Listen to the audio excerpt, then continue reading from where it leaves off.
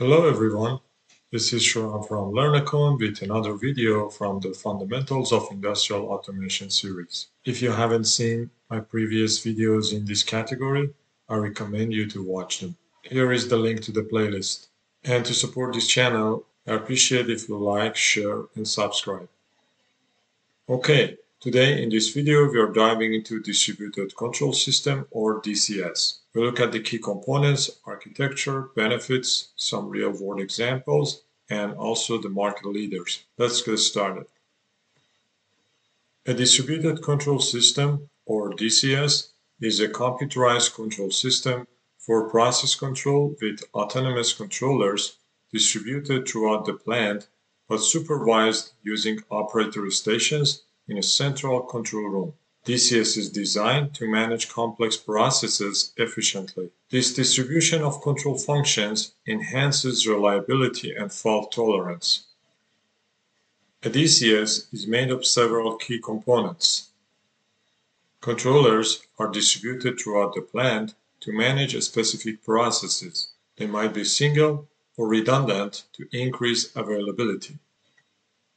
Servers are centralized units that manage data and exchange information with controllers and clients. HMI clients provides a graphical interface for operators to monitor and control the system. A communication network connects all these components, allowing for seamless data exchange. Usually, there are multiple layers between servers and clients, between controllers and servers, and between controllers and field devices. And last but not least, smart field devices like smart sensors and actuators interact directly with physical process while communicating with DCS controllers. A unique highlight of DCS is its client-server architecture.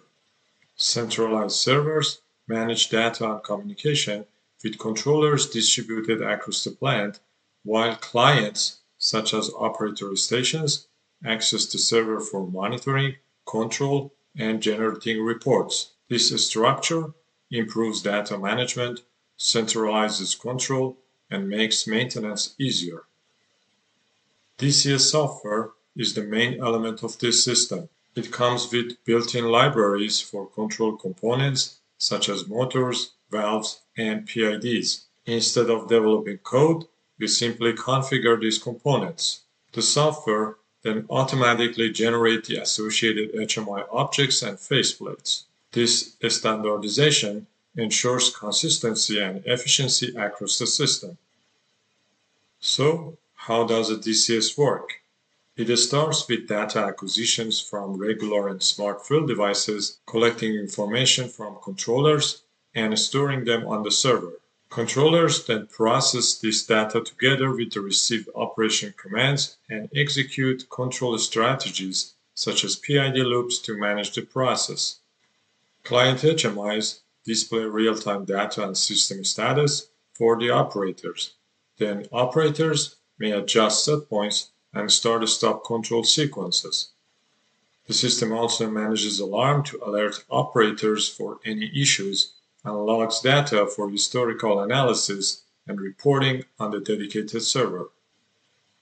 Why use a DCS? It's highly scalable, making it easy to expand as your processes grow.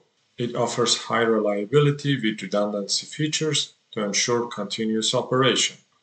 DCS systems are flexible and can be customized for different applications. They improve process control and efficiency and provide centralized monitoring for a unified view of the entire process. DCS systems are used in a variety of industries. In power generation, they control power plants and distribution networks.